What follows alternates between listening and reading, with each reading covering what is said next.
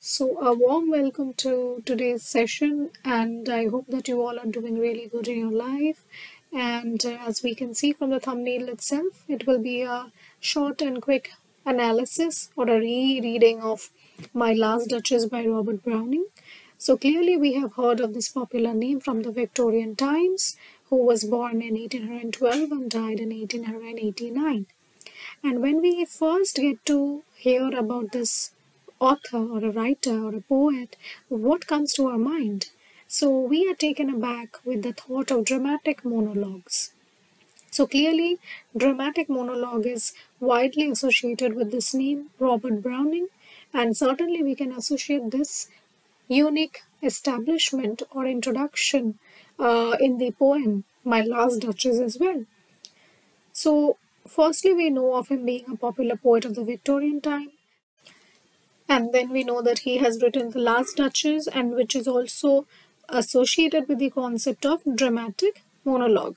Now, his work is characterized by speech form, where an individual poet, speaker, narrator patiently addressing to one or more people, engaging either in a conversation or a dialogue or a discourse. So, this is a very simple idea of dramatic monologue, which was established and quite prevalent in all of the major works of Robert Browning.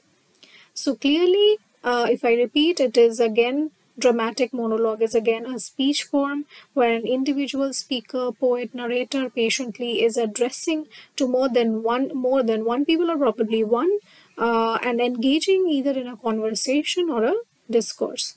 So, as an audience or a reader, when we are reading his poetry in particular, it becomes a communicative medium. So, if we read the poem My Last Duchess, we feel that there is a communicator who is trying to convey his emotions out to the audience in a very clear and a very structured way. So, there are these immediate responses that quickly gets connected to the speaker.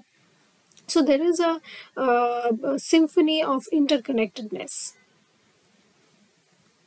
So, this interconnectedness with the poet or the narrator or the speaker's intentions with the reader's mind creates a very connection, creates a very communicative connection.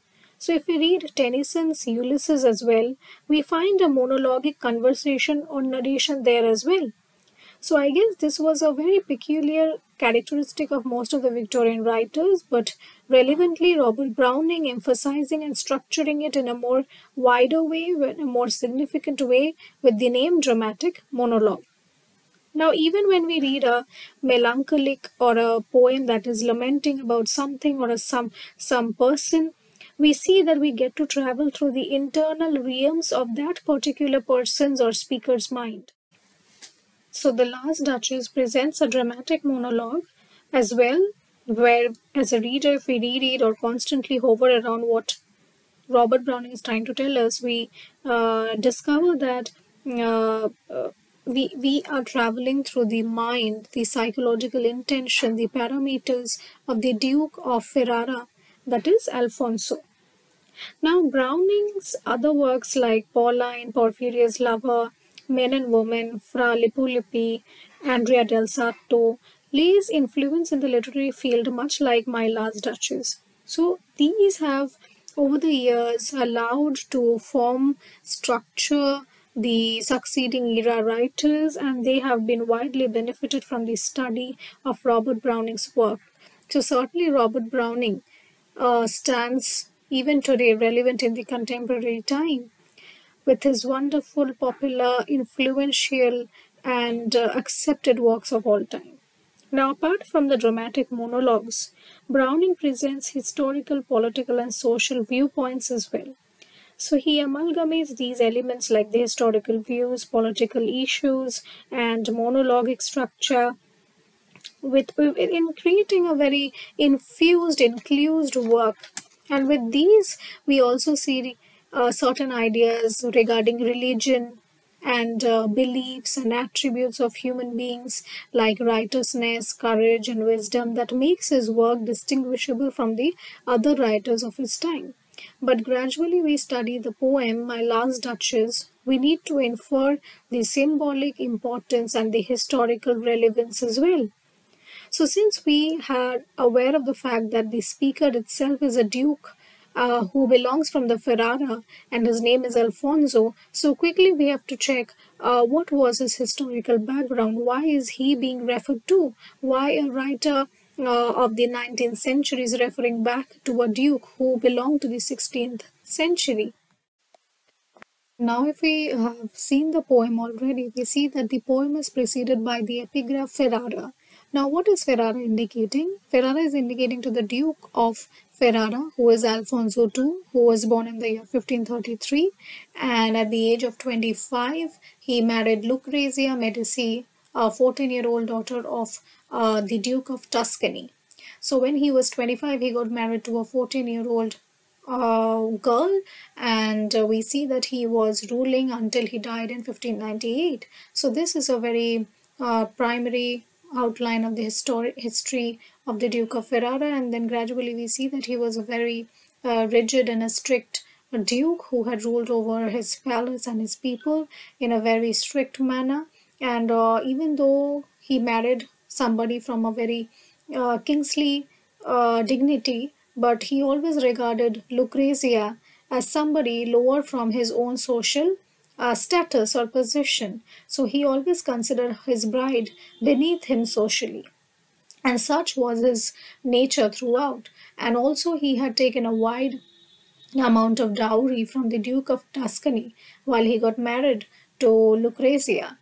So, gradually, if we move on to the poem, we will see the psychological parameters, the nature, the characteristics of this particular Duke of Ferrara, whose name is Alfonso, and presumably he becomes the speaker of this particular poem, My Last Duchess. So the poem takes us back to the 16th century, where we meet the Duke of Ferrara, Alfonso, and now Alfonso becomes the speaker of the poem, presumably. And who is he speaking to? He is speaking to an emissary who comes to visit him in his palace. But also, the way he speaks to the emissary becomes a dialogue or a discourse between the reader and the speaker. So, the purpose of the emissary to arrive at the Duke's palace is to negotiate regarding the second marriage. So, we can have an idea that the last Duchess is his first wife, who died out of a cause, and then he wishes to marry after the death of the first Duchess, and in that there comes an emissary and an envoy who willingly comes to negotiate on an amount that is charged or demanded by Duke of Ferrara, that is Alfonso.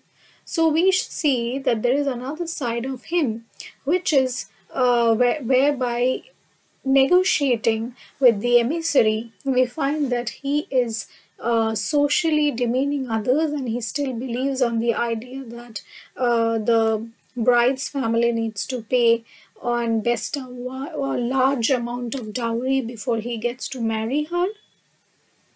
So such is his viewpoint towards marriage. So now the conversation between the Duke of Ferrara, that is Alfonso, who is also presumably the speaker, becomes interesting. The intention of the poem gradually is introduced with the conversation between the Duke and the emissary or the envoy. Now the question is, who was the first wife and how did she die? Now we are aware of the fact that the first wife is, even though not mentioned, but from the historical understanding, it is Lucrezia. And how did she die becomes all the more questionable even towards the end.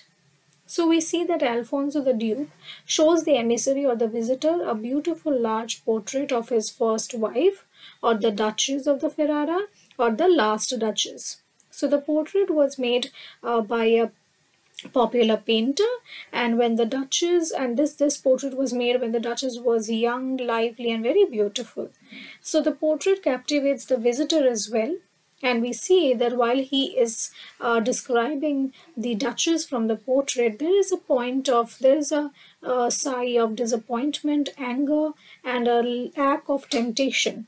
So Alfonso takes him to the time when the portrait was made by the painter and begins to remember reminiscence of that particular time. Now this conversation between the Duke and the visitor could be seen as if he's not only talking to the emissary only, but the readers as well. And this monologue allow us to understand the Duke's relation with his late Duchess and also understand his psychology. So there is both disappointment and anger. He feels that the Duchess' beauty allured everybody and that it was for her beauty that she got a wider recognition and attention from all the people of the palace, and that she also enjoys such kind of attention. So with this kind of references and detailing, we see that the Duke or the speaker suffered from jealousy. And as this monologue continues, we as a reader slowly begin to realize the chilling certainty that the Duke could be one of the reasons behind the Duchess' early demise, and also the lines where he says that he gave commands and all the smiles stopped together. So there probably be a situation where he could be one of the hands behind her sudden death, and this disclosure of the dead doesn't really happen throughout the poem, but this can be a suspect out as a reader. So having made this idea of suspicion, we see that there are certain questions and interrogations and arguments coming up. And as we slowly get to travel through the mind of the Duke, Alfonso, we find that he is extremely arrogant, egoist, and ill-tempered. And through the speaker's voice and the toner, we see that the Duke himself is a very dictatorial category. He likes to dictate over the people, and certainly he loves when people tends to listen to him, tends to bestow to him, tends to look down in front of him. So initially, readers cannot associate with any moral judgment. On one hand, as a reader, we show sympathy by standing by the loss of his wife, and then the way he remembers to the time when she was young, juvenile, senile, and beautiful and lively, and then travels through his desire of marrying the Count's daughter on the second time. And at one point, as a reader, we also feel detached because of his cruel and jealous behavior towards the Duchess that probably led to her death. And then we see the negotiation of the marriage, where we can only think of him getting worried about the negotiation and not to get married to the Count's daughter. And he is only worried about the huge amount of dowry that the envoy or the emissary or the visitor has come to talk of. So now clearly we become aware of the social and political power in the hands of this particular Duke. He is boastful of his own nature, his power, his social status and positioning, and has no regards neither for his first wife nor for the daughter of the Count whom he wishes to marry. So certainly first we get to see that he is roaming about in the palace and is having a communication or a dialogue with the visitor, and he shows a portrait out that was hanging on the wall, which takes us back through his remembrance that this particular Duchess, his first wife, was extremely lively, beautiful, and she had enjoyed the wider attention of the people because she was educated, she was a learned woman, she had opinions, and she was remarkably beautiful. And also we see that there is a sign of jealousy where he feels that he was unable to bear the beauty, the attention, that the recognition that she was gaining gradually in the palace and from the people, and that is that is never disclosed out to the poem. And secondly, we are taken aback to the time when he is negotiating with this emissary, the visitor, as to what could be the possible dowries that would please him to get married to this Countess' daughter. So the monologue sets a soliloquy as well, where the Duke is able to present his thoughts out to us, and we as audience get to understand in a very closer way. So on one hand, we see that this particular visitor who has come out for the negotiation becomes a silent interlocutor who has been brought by the poet, that is Browning, to not take part into the conversation but to exhibit the thoughts of the Duke. So Duke becomes the potential subject of the poem, while the emissary, the envoy or the visitor becomes a silent interlocutor who just plays a very peculiar or a very trivial role to enhance the part played by the Duke. And we also get to question the Duke's intention and suspect of him being the cause of the Duchess' early demise. So there is something very unclear about this Duke, something that is very unobvious about this Duke. So, on one hand, we see that he is remembering his first wife and that he was a patron of lover of art and a patron of lover towards his first wife.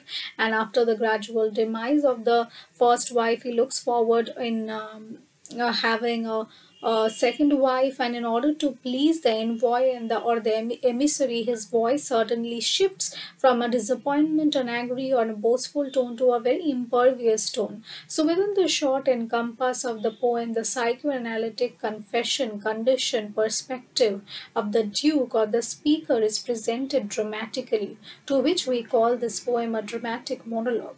So this is typical of Browning's dramatic bent of mind. So like a typical dramatic monologue, some critical situation, perspective, actions in the life of Duke is well presented. Now we see the Duke's character of someone being self-revealing, self-introspecting and self-analyzing. So through his conversations and ideas and opinions and shift of change in emotions and mood, we get to analyze the character remarkably all by ourselves. So, on one hand, we see that the Duke is a cruel, mean minded, vainglorious person, and on the other hand, he shows in a very impervious tone that he's also a lover of art. And then we see how he shows the envoy, the portrait of his last Duchess, which is realistic and lifelike. So, there are these certain shifts in the mind of the speaker itself.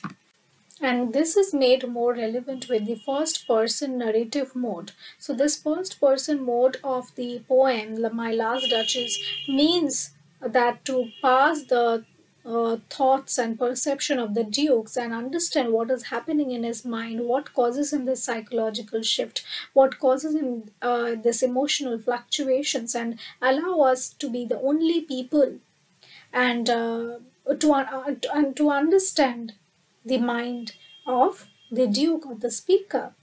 So, the dramatic monologue created by Robert Browning relies on the tension between sympathy and moral judgment.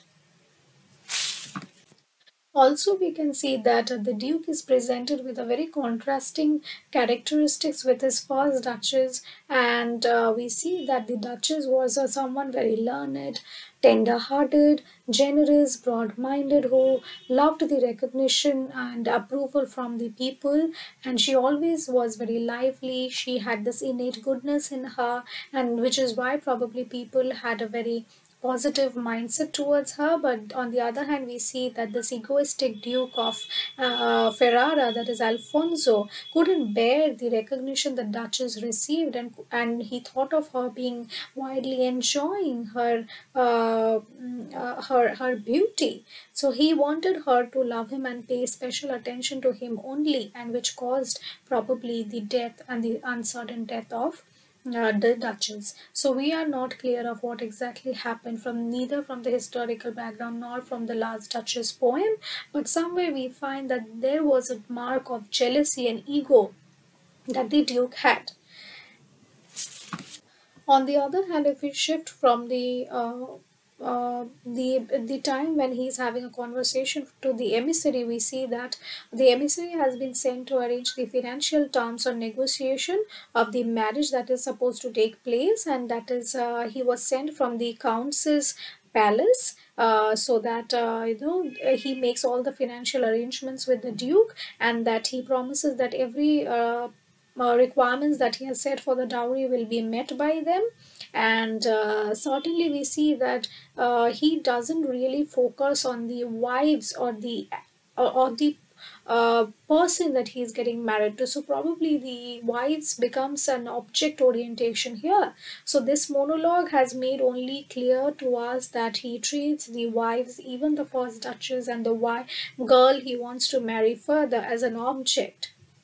So the agent or the visitor or the emissary is only the listener who does not speak, and as I have told that he becomes the silent interlocutor in the poem, but he allows slowly to reveal the actions of the Duke. So clearly, if we just try to conclude by making the video not very long, we can say that the Duke reveals the poet's intention in coming out to exhibit the ability to use the dramatic monologue form to frame an internal dialogue between the Duke or the speaker and that of the emissary. And the Duke takes to the envoy, but in effect only lays himself, his personality out to the audience, and we get to know that how he compulsively confronts the enigmas of his past. So at one hand we are both sympathetic, on the other hand we are not. So there are these mixtures of psychological speculations that goes on the wider perspective as a reader. So the poem's singular voice or the first person narrative technique also works for us to focus attention on the Duke's character, personality, perspective, psychology, and whatever actions he has done in his past, and leaves us only for the judgment to make. So he's just becoming another index to the complex mind of the aristocrat. So this could be a probable brief outline or a gist or a thematic understanding of this poem, My Last Duchess. Hope you had gained a little insight to it. If you want to know more about the thematic structure, the literary techniques, the figures of speech, and on the historical background and of the critics' review, you can definitely lay down in the comment. Thank you for staying in connection. Have a good day.